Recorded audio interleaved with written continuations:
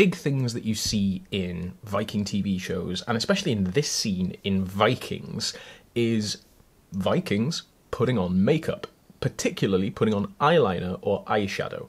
But there's a lot of debate about whether we actually have any real evidence for people in the Viking Age wearing makeup, specifically whether we have Norsemen wearing makeup. We have evidence from other places of cosmetics being used, especially in places like Italy and Spain, where we know that things were being applied to faces to make people look different, which is basically the definition of makeup, right? But were the Vikings actually wearing makeup? And in particular, were Viking men wearing makeup? Oh, I get it. Trying to tell us we can't wear our war paint now, are we, soy boy? Are there no depths to which you will not sink? I'm not here to stop you wearing your makeup. You can wear whatever you like. It's not makeup. It's war paint. I mean, it's definitely not war paint, is it? That's one thing that we definitely don't really have evidence for, is Viking men putting on lots of war paint to go into battle. It's war paint. Just call it makeup. Don't be self-conscious about it. Just own it. You be you. Yeah, whatever.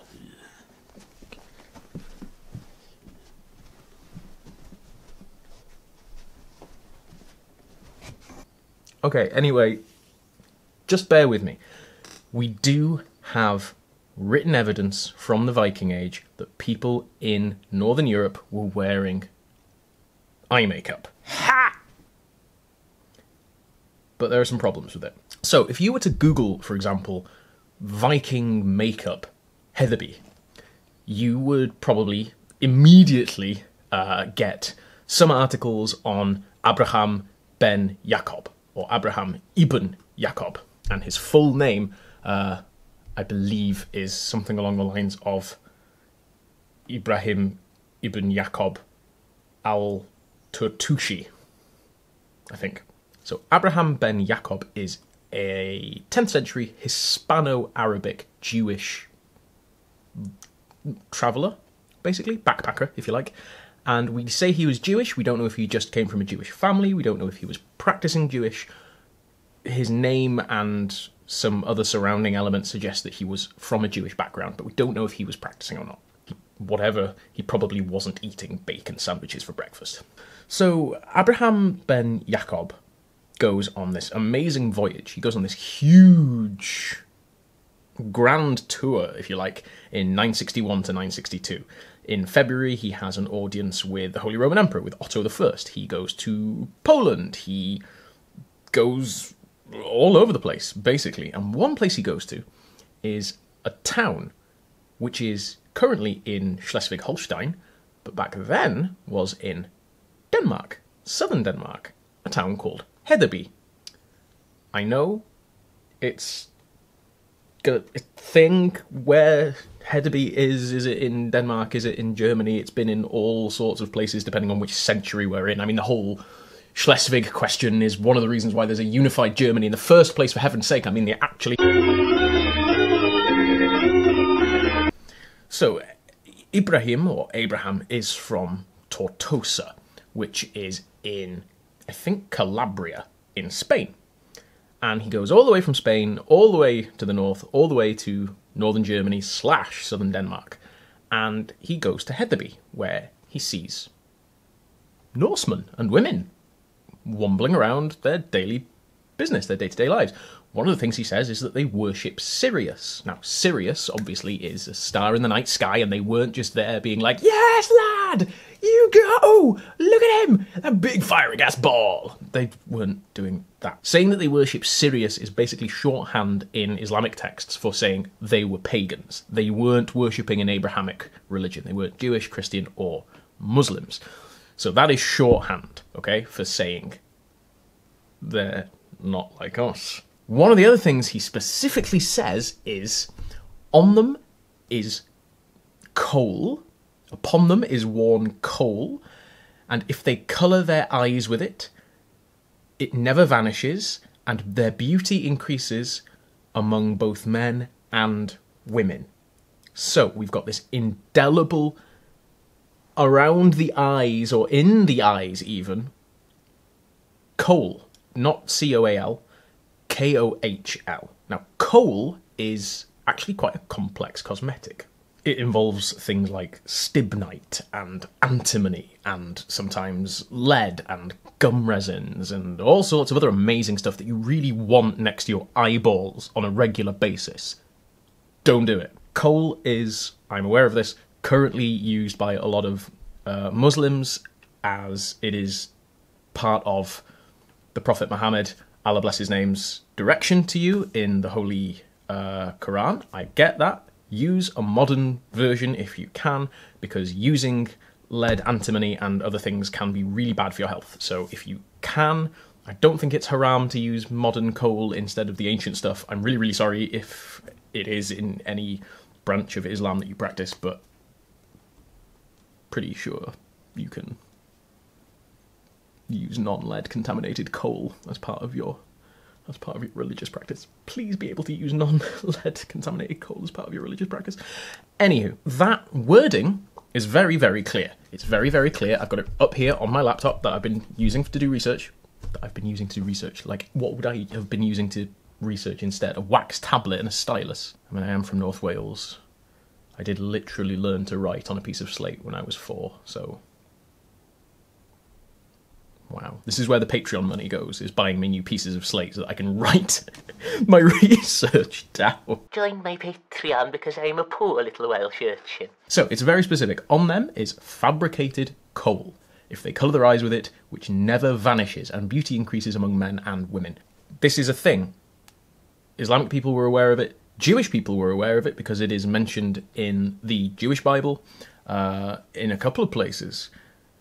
Where I think Jezebel enlarges her eyes with coal, and it would have been a thing that he knew about, obviously, being from Al-Andalus. So the fact that he mentions it on his travel up to Heatherby is really interesting. So there we go, right? That's it. That is definitive evidence that in 961, AD 961, Vikings were wearing eye makeup. Right? Wrong. Oh. Because this text, even when people say this is the original text, this is the original, is not the original text. And there's a real good reason for that. We've lost his book. It doesn't exist. If anybody finds it in a library somewhere, then you will have found one of the great lost works of Al-Andalusian Islamic literature. This is a lost tome. The earliest fragment that we have of this work, as far as I'm aware, is from 1068. And that was written by a man whose name I've forgotten. So that was written by a man whose name was Abu Ubaid Abd Allah ibn Abd al-Aziz ibn Muhammad ibn Ayyub ibn Amr al-Bakri, or al-Bakri, as he is often known. So he is another Andalusian, Arab Andalusian writer. He is a historian, he's a geographer, he writes about the city of Ghana, he writes about the west coast of Africa, he writes about the expansion of Islam south into more of Africa, he writes about Spain, he writes about Europe, and one of his most famous books is called Kitab al-Masalik wa al-Mamalik.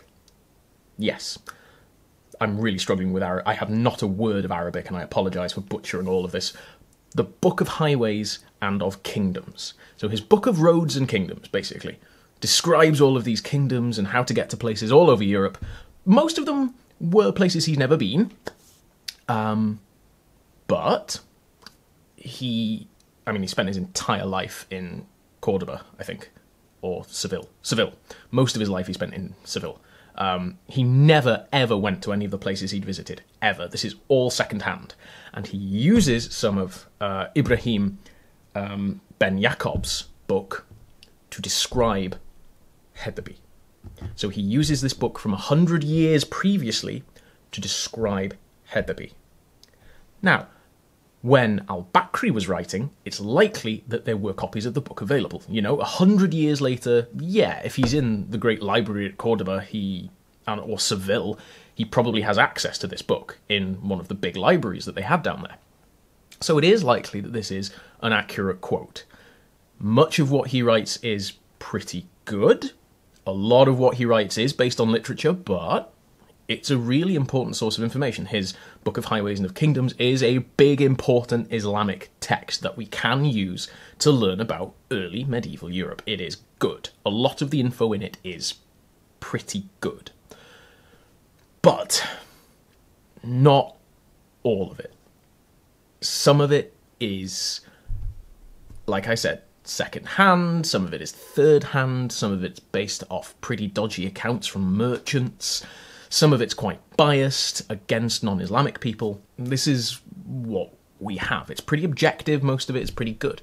Also have fragments of it in Zakaria al-Kazwini's work, whose name was, and I forgot his entire name, I do apologise, they're long names, Abu Yahya Zakaria ibn Muhammad al-Kazwini, or al-Kazwini, who is a 13th century Persian physician who also uses some of Ibrahim ben Yaqub's book. So we've got a book from 100 years after, almost exactly 100 years after Ben Yaqub goes to Heatherby. And we don't know anything about what happened to him after that, by the way. We've no idea if he even got back to Spain. We haven't got a clue what happened to him. There's nothing. There's no report of his journey back. Nothing at all. We don't even know when he died. Don't really know when he was born.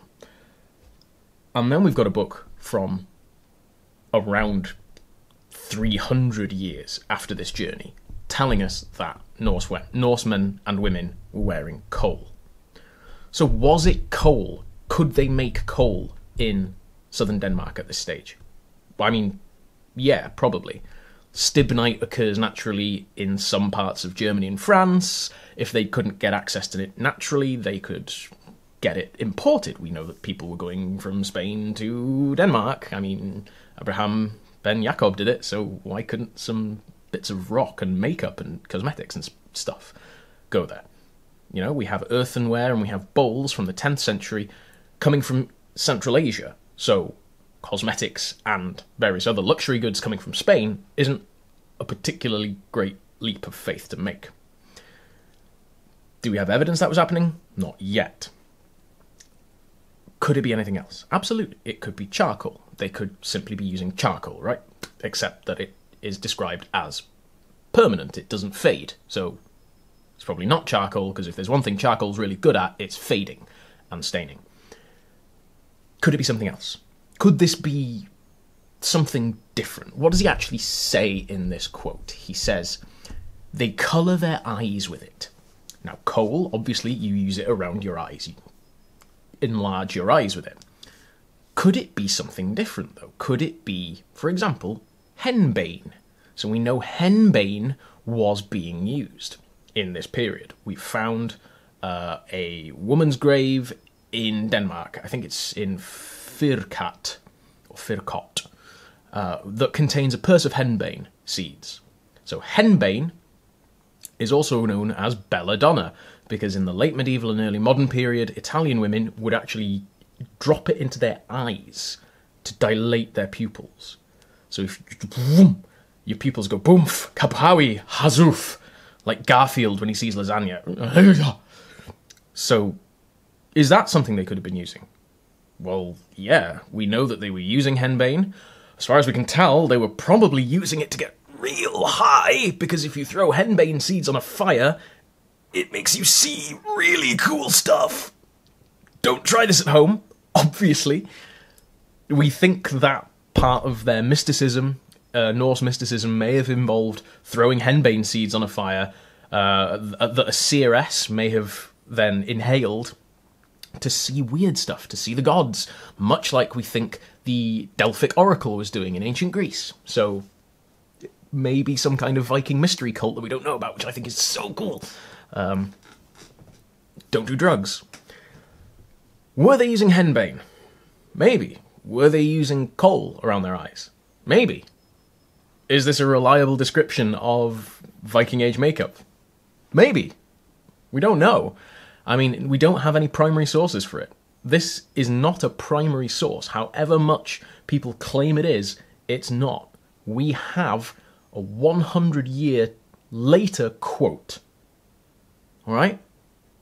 This is a quote in somebody else's book from 100 years later. Yeah, this is a tertiary source. It's not a primary source. So we cannot hold it up as 100% reliable evidence that Norsemen were wearing makeup.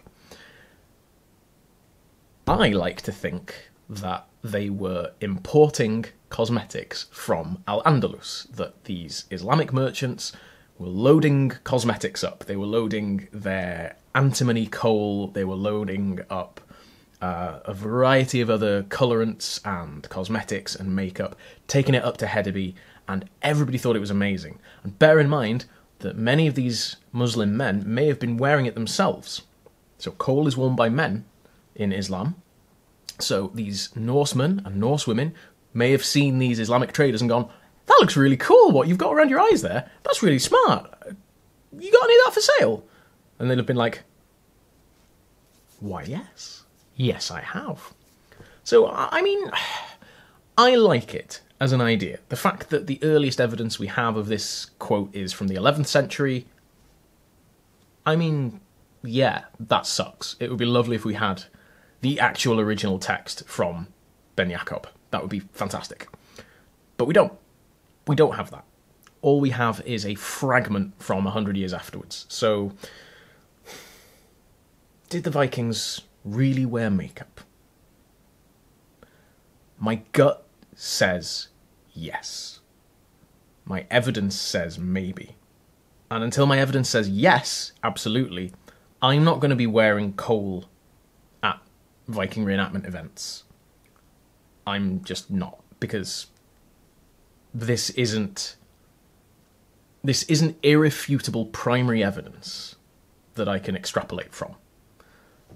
So until I get that, I'm not necessarily going to be wearing coal to reenactment events. If it's an SCA event, I might do, because, you know, their historical accuracy and authenticity regulations, they don't have any of those things. So I might be getting makeup for the SCA events that I do, but we'll see.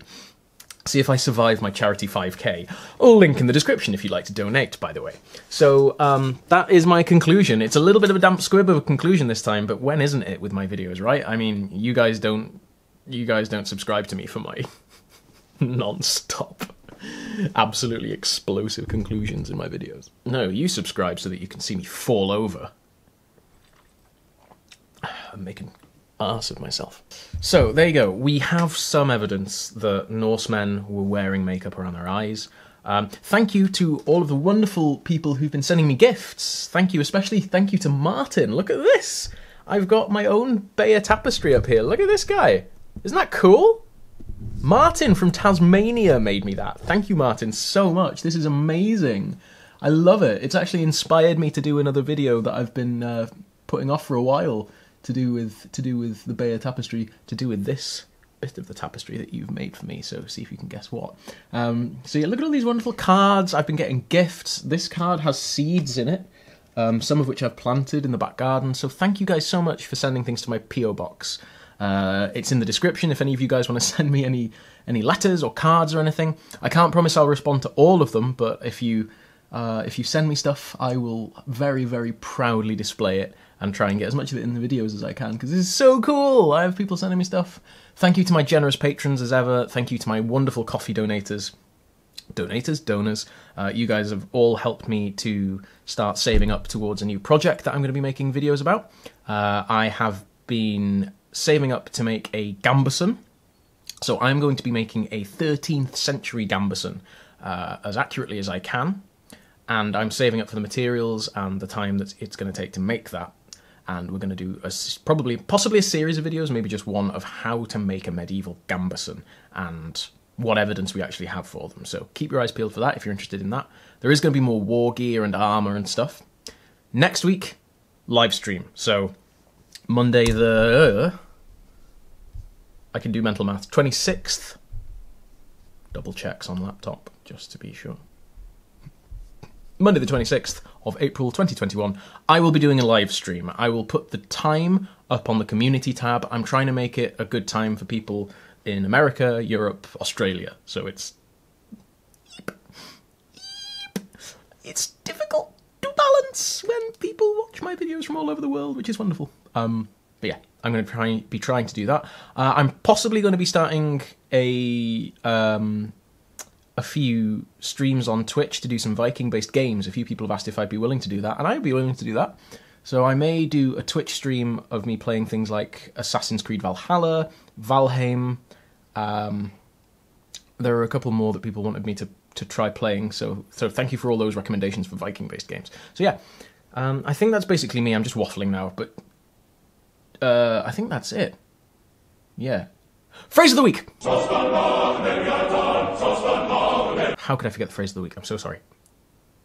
So, today's phrase of the week is, it's not really related to eye makeup or anything like that. Today's phrase is a wonderful one that means going over the top, and this is actually a phrase that involves a word that we have in medieval Welsh. So this word is llestri. If you want to make the sound, put the tongue to the roof of your mouth, and then breathe out either side of it. Huh? You don't need spit, just so the tongue behind your teeth, top teeth.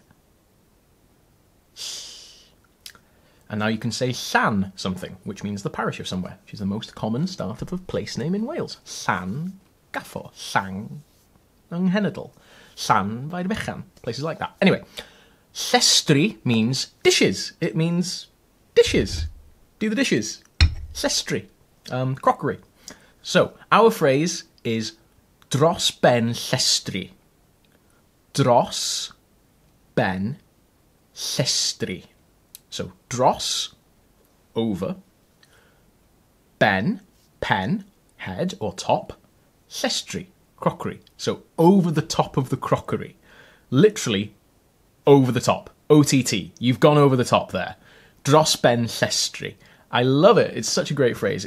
If somebody's, going dros ben llestri, they're going a little over the top there. That's a little too much. I love it. It's such a good phrase, and it's just as applicable and common as OTT or over the top in English. So, dros ben llestri. So, forgive me for going dros ben llestri with the phrase and my excitement for the phrase of the week this week. A couple of people have asked me if I would be willing to do a separate channel to teach Welsh. Let me know if you think that would be a fun thing and if you would consider joining and sharing that. I'm not sure if I've got the time to do that right now, but I might do like a short series or something. I'm also not an expert. I'm not a Welsh teacher, but, yeah. Maybe that is dros ben llestri. Who knows? There we go, guys. Makeup, evidence for makeup. That is all the evidence we have, by the way, for Vikings wearing makeup. There are no other sources. Nada, zip. So there we go. Diolch yn fawr unwaith eto am ymuno. Thank you so much once again for joining. It's lovely, lovely, lovely to see so many people joining and so many comments. Nearly at 20,000 subscribers. Tan y tro nesa. Till next time. Hwyl am y tro. Bye for now. I don't have a sting for this video. I'm just sat here enjoying the birds. War paint, you don't need war paint. So Viking.